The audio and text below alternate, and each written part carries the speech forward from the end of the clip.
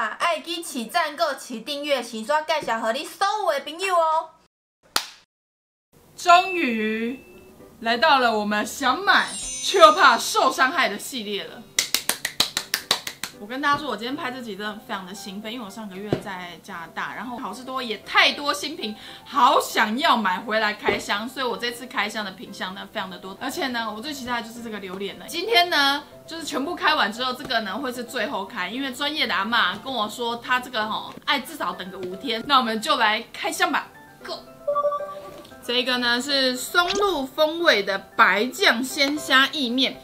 它的售价呢是403块，哇，这个买回家就是你还要特别挑出它的培根，然后先下去炒，不过感觉还蛮方便的。咖喱比蛮重的呢，炒。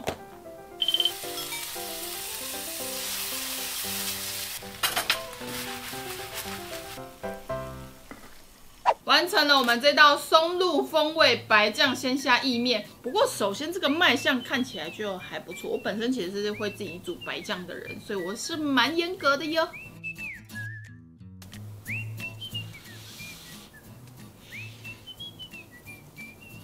我觉得香气非常的浓郁，然后面条吃起来有点快要接近软掉的那种感觉，因为意大利面我比较喜欢稍微再硬一点点，因为我炒比较久，就是想要让它整个面加热的很彻底，所以它其实吃起来会有点稍微已经有点偏软的，但我觉得还算是有一点点脆感，很微的脆感，然后咸度也非常的刚好。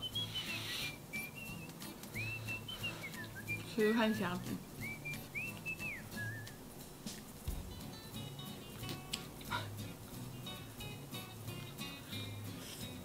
然后咸度、香度我都觉得还蛮刚好的，松露味我觉得闻的时候比较重，吃起来的感觉就是比较稍微低一点，可是你闻的时候就是满满的咖喱皮。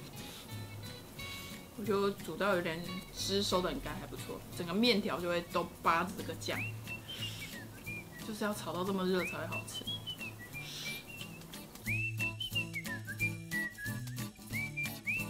因为我们房间有那个侦测空气的，它这个不是松露味道吗？所以我们现在里面数值是爆掉，我觉得蛮好笑的。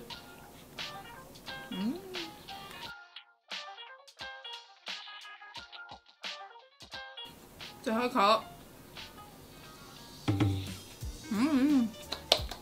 吃完了我们的松露风味白酱鲜虾意面，我觉得整体吃起来尝鲜我觉得 OK， 但我不一定会回购。不过整体吃起来我自己觉得还蛮不错的，尤其是它的酱料的部分。大家如果有兴趣在家里自己做的话，可以就是先炒蛤蜊，然后一点点汤汁，然后有蛤蜊的那个鲜味，你知道吗？再把面这样丢下去，哇，那个整个鲜味我觉得会更重。然后我觉得整体吃起来，我自己觉得如果有朋友来我们家比较赶的话，我应该会买这个，然后炒一大份，然后大家可以一起吃。对我来说，我觉得还蛮不错的。好，下一个。接下来是这个是 BJBB Go 冷冻泡菜起司饭团，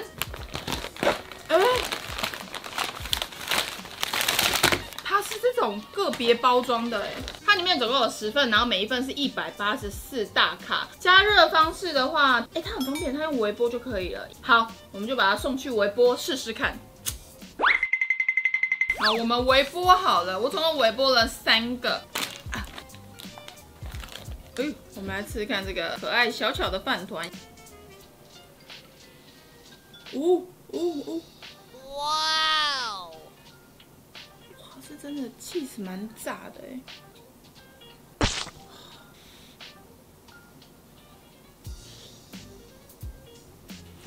蛮好吃的。我觉得大家如果家里面有泡菜，可以在旁边放泡菜，然后跟它夹着一起吃，我觉得那个感觉会比较丰富一点点，但我觉得蛮好吃的。好想要夹海苔哦，这个夹海苔一定很好吃。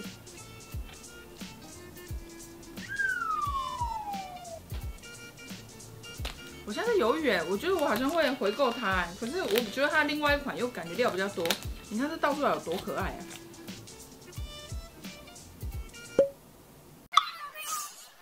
2公斤。不过它这个还要考验一个难度，就是家里面微波的那个秒数要抓得很准，因为微波过头米容易硬掉，可是微波不够起司又不会化掉。有了！哇！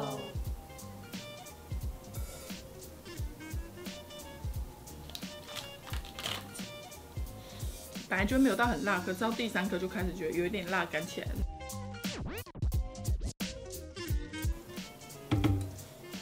完了，吃了3颗，整体吃起来，我觉得我们家有海苔的话，我们应该会回购它。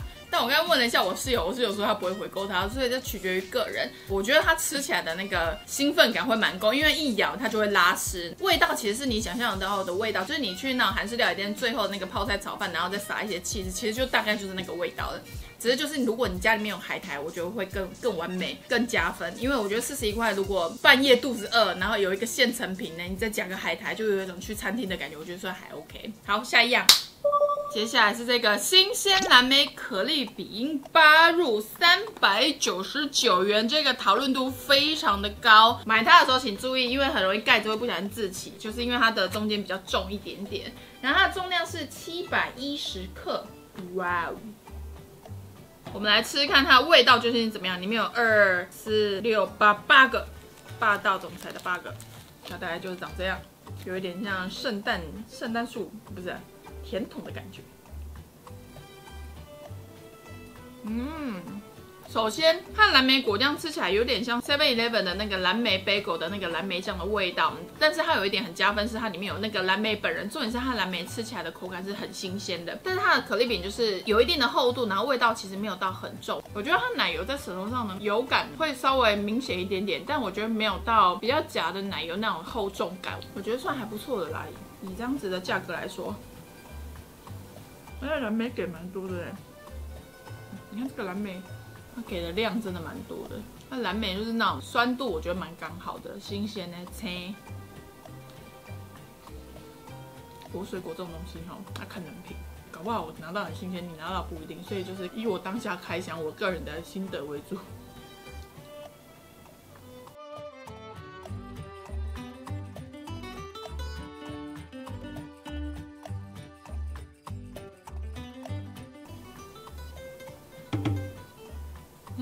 吃完了我们的新鲜蓝莓可丽饼，我觉得整体吃起来呢，对我来说我会是尝鲜，然后不会回购。整体的感觉对我来说没有到惊艳，但我觉得算 OK， 就是尝鲜的时候不会生气这样。不过它网络上评价非常的好，也蛮多人推冷冻吃的，所以我觉得大家有兴趣可以去买来试试看。下一个，接下来是这个我非常期待的 Green and Sunny 冷冻泰式炒河粉，然后它这边有特别贴，它是植物5星素。我跟大家说 ，Pad Thai 是我的爱，而且呢，我有一阵子非常的热爱泰式。我看到这盒，我就觉得我一定要来开它，来打开看它里面是张，哇！它这个包装上面有说它是可以客制化的那个辣度，所以它上面有特别附辣粉。哇，是这种盒装的哎，感觉很好吃哎。我们先送去微波。微波好，它总共要微波2次，看要1200瓦还是800瓦。哇哦，哇，你看下面都是豆芽菜耶！我想说，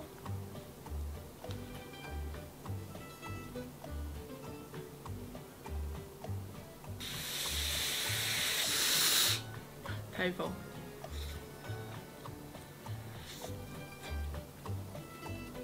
还蛮好吃的，它的酸甜跟它的咸度非常刚好。这个河粉啊，其实吃起来我觉得算蛮 Q 弹的，不过因为我微波的时间可能稍微久一点点，所以有一些的那个河粉稍微硬一点点，但有一些口感其实是算蛮 Q 的，所以我觉得很 OK。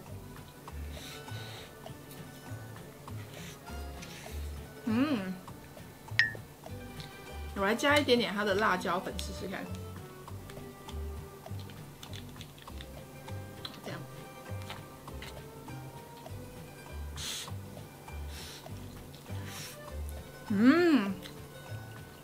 好吃，加辣椒粉之后味道更香了，而且它辣椒粉我只有撒一点点，我觉得就蛮够的，那个香气，我觉得大家可以试试看，这个我会回购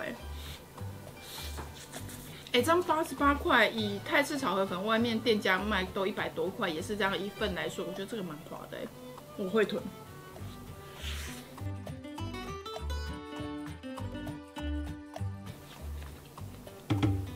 吃完了会回购，而且它不会到太油，推。哇，很棒这个。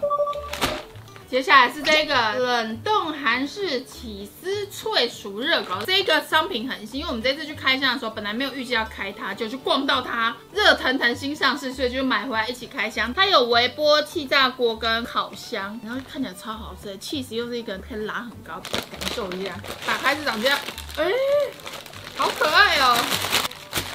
里面总共有8只，对吧？8只，一只气炸，一只微波。好了，看一下哪个比较好吃。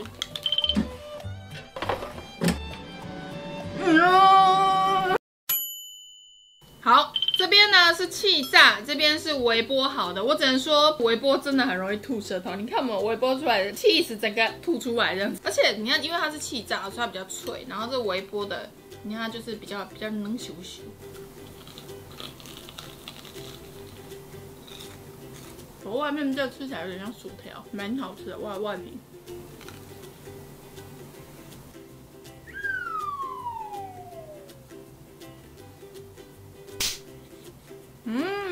我觉得它还不错的点是，这个外面是脆薯，所以咬起来其实它光外皮吃起来就还蛮香的。这挤点番茄酱应该会很赞。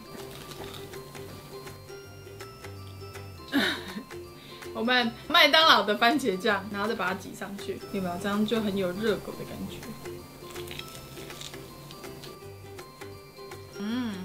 还不错啊。我们来试试看微波的吐舌头的。如果你有买它，家里面有气炸锅或烤箱的话，就用气炸锅跟烤箱。因为你用微波啊，它外面那个脆薯，这基本上已经是油炸过，所以你微波之后，它就是整个不会脆嘛，油腻感比较重一点点，我就没有很喜欢。我觉得气炸就还蛮好吃的，可是微波就那个落差蛮多的，一个是有及格，一个是完全不及格的这个状态。果然烹调方式很重要。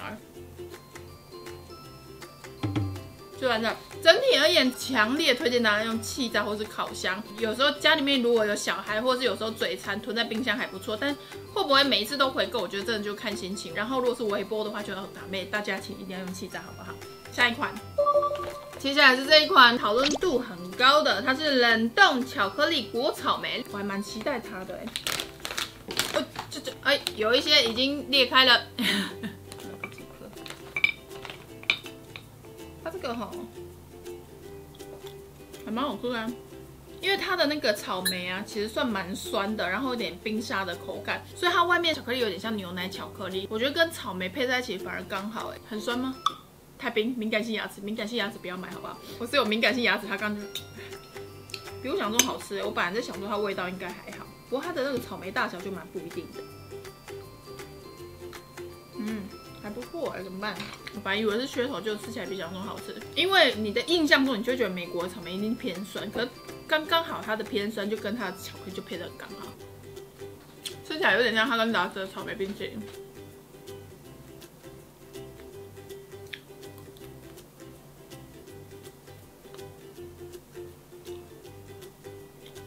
我觉得这个开箱下来，我觉得我会回购它，也是看心情回购。然后，因为我觉得它很适合你在看电视啊，或者你今天吃个下午茶，倒个几颗出来咬个几口。我自己觉得600克蛮多的，然后我觉得慢慢吃，其实应该可以吃蛮久。我自己觉得比我想中还好吃，觉得大家有兴趣可以试试看。这个配热咖啡应该会很棒，因为冰冰凉凉的。有敏感性牙齿不要这样吃，好不好？来，这颗榴莲呢，买到现在有过1个礼拜才来开它，它的屁股已经开了。跟大家说一下我买这颗榴莲的故事。当我在那边探头看的时候呢，有一个阿嬷就推着推车过来，车上呢就有3篮这个榴莲，她就说不用挑了，最好的我已经挑走了。然后她就说我可以分你1颗。我就问那阿嬷说，你怎么知道它最好？就是它的重量对，外形也对。她就开始掏从她包包里面掏东西。我想说是要干嘛？结果她就掏出了一个称重器，称行李的那个。她就说这个重量很漂亮。拿来秀照片跟我说，他在那个好市多买榴莲已经花了1万多块了，所以阿嬷讲什么我就相信。但是呢，我在推走的时候，我室友就说，那阿嬷会不会是厂商？要怎么样看它好了？阿嬷有教，就是你这样子2个刺对捏在一起，它可以很轻易的这样合并在一起，就代表它熟了，就可以吃了。然后屁股裂开也可以吃了。你们喜欢吃冷冻榴莲还是喜欢吃常温榴莲呢？究竟这个里面有几颗嘞？哇！首先，我们目测已经先看到2大颗了。嗨，我们的盘子过来了，我们就是边剥边把它拿下来。哇，这个软度现在是真的很棒。剥这个榴莲一定要小心，你一定要这样子剥，才不会坏掉，好不好？我觉得它里面一定还有。哇，好香！大家喜欢吃榴莲的味道吗？这边应该是还是有。哇，好大一半！很多呢，这样子目前这样看起来，有这个好处就在这，源源不绝，源源不绝，榴莲爱好者大喜，小心对待它。这中间应该是没有，但我们剥开试试看。有，49.49，有可以哦，有可以哦。我们等一下看它好不好吃。有没有？我们这个壳全部都把那个榴莲给挖出来了之后呢，你看这样一大盘，很多呢，这样子超满的。我的榴莲写真，首先呢就是先摸一下。这整个礼拜办公室都是榴莲的味道，因为在等它熟，看到吗？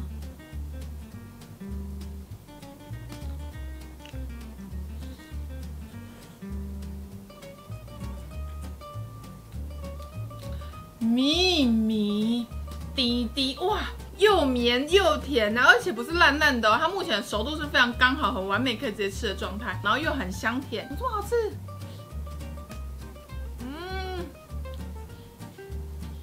大家敢吃榴莲吗？敢吃的在下面刷一排，快点！我要寻找我的榴莲爱好者，因为榴莲它有一个很糟糕的点，就是它不管放哪里都会把所有的东西都混合成它的味道，所以我这个榴莲爱好者我觉得没差，可是怕榴莲的人就会觉得，怎么会这样子？大家喜欢吃哪一种形态的榴莲？生鲜的、冷冻的、糖果类型的还是什么类型？我最喜欢的还是这种生鲜的。它的尾巴，这种我也蛮喜欢，因为吃起来就是脆脆的，口感就很好。多可爱！你刚刚有发现吗？那个籽非常的小，很加分。这是一颗台湾呢，这台湾吗？是吧？